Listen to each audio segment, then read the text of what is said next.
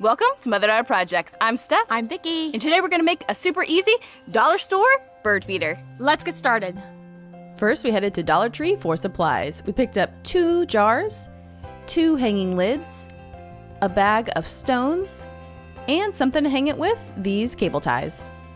Here are all the supplies, and we'll start by washing the stones.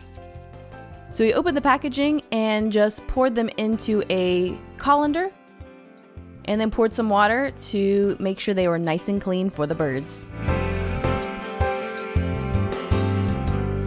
Then we dried them off to make sure they were dry before we added the bird seed.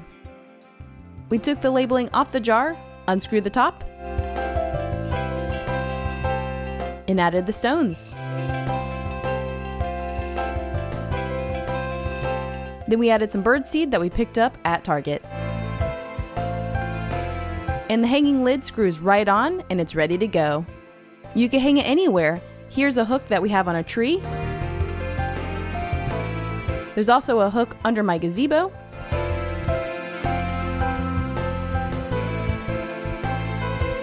And we also zip tied one to the side of the gazebo. The jar easily screws on and off of the lid for easy refilling of bird feed. What we learned.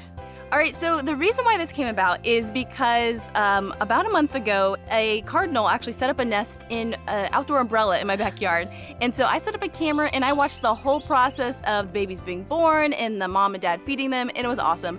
So after that, after the birds left, I was kind of sad I didn't get to watch them anymore. So I thought, oh, if I set up some bird seed, maybe I'll see those birds again. And so I really needed to do something really quick. And so I first actually set up a plate with bird seed on it.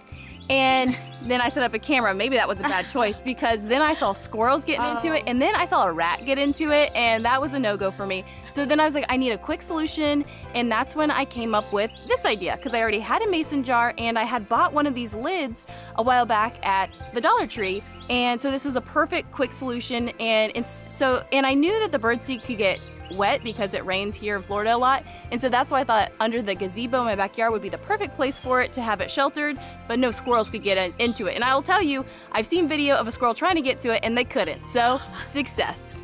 Now we did this in 2 different ways. We did one with rocks and one we just filled the entire jar. And the reason why we put the rocks in is because the birds aren't going to be able to reach all the way down here, and a lot of this is going to go to waste. So we just filled this with some rocks, and we would even actually fill it with more rocks. So if you're going to do 2 of these, you'll need 2 bags of rocks. I've had this for a couple weeks now, and what I have noticed is the birds, when it's only birds eating the birdseed, they go through it really slowly. So I would say this is not a huge deal to have to refill. I've seen a lot of bird feeders where it self-refills, and I was looking to do that, but then I realized that they don't really go through this that fast, and I can easily add more bird feed when necessary. Now we bought these jars at the Dollar Tree. This one is actually just a mason jar that we had. So you probably more than likely have a mason jar, and all you would need to do is get this lid. And another thing you could actually do are use those little fruit ones that are only about this deep, which would make it very shallow and very easy for the birds to get to. And you wouldn't need any rocks that way. And if you want to see the whole process of the bird putting the nest in my outdoor umbrella and kind of their journey, I actually made a video on my second YouTube channel, which is called Hi, I'm Steph. And I'll put a link to that below if you want to see that video because it was pretty cool to see the whole circle of life. It was a fascinating process, and I was so disappointed. We were out of town the day they actually flew the nest, so we didn't get to see them. And I now see our cardinal friend actually back here in the backyard, so we need to go put these feeders back up so they have some treats to munch on. So thanks for joining us, and if you want to see more projects from us, be sure to visit us at motherdaughterprojects.com. All right, we'll see you next time. Bye. And this is our guard dog, was here the whole time, standing between us because she's a Velcro dog.